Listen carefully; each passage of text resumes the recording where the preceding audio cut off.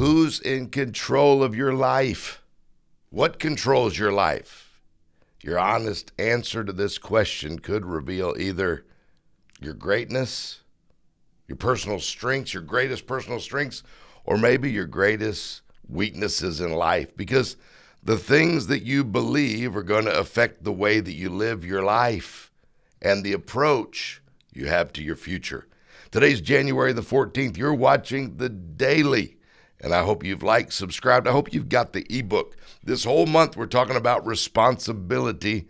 I hope you've gone to davemartin.org, downloaded the ebook, Responsibility.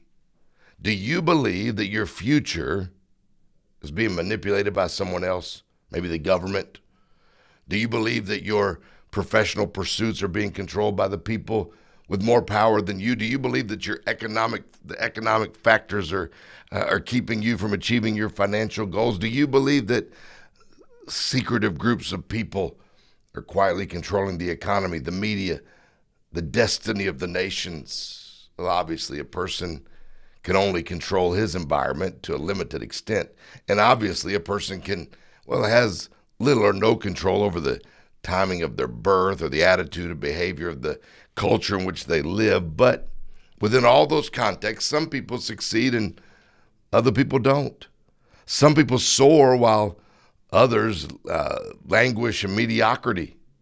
Ultimately, the factor that determines what a person becomes is the person's ability to see that they are the primary determining factor in the outcome of their life.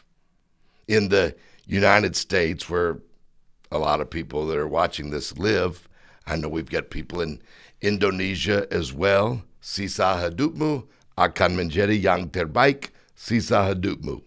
We got people all over South America and Central America, Spain. El resto de tu vida será lo mejor de tu vida.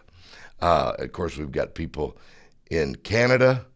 The rest of your life will be the best of your life, eh? Hey, wherever you're watching from, I'm so glad you're watching. But here in the United States, and really a lot of places around the world, it is particularly true that an individual is the navigator of his own life. And, well, it's really true anywhere, the captain of their own destiny. Your future is controlled by you and you alone, regardless of the shifting winds of change that are blowing all around you, and regardless of what Washington or Moscow or wherever, City Hall in your town or any other entity may be doing. So I want you to reclaim the reins. We're halfway through the first month of this year. Come on, let's reclaim the reins of our life, and let's chart the course for the future, for our own pursuits. Learn from the mistakes that we've made in the past, maybe even already this year. You know, they say a lot of people, over 50% of people have already given up on their resolutions, and we're only on the 14th of the month. You can move forward with confidence. You know what? If you already missed it, here today is a brand new day. You can start right now. You have the ultimate control over your own destiny. Let's begin today to make some different. Well, you already messed up. Don't worry about it. Start over today. Today's a brand new year.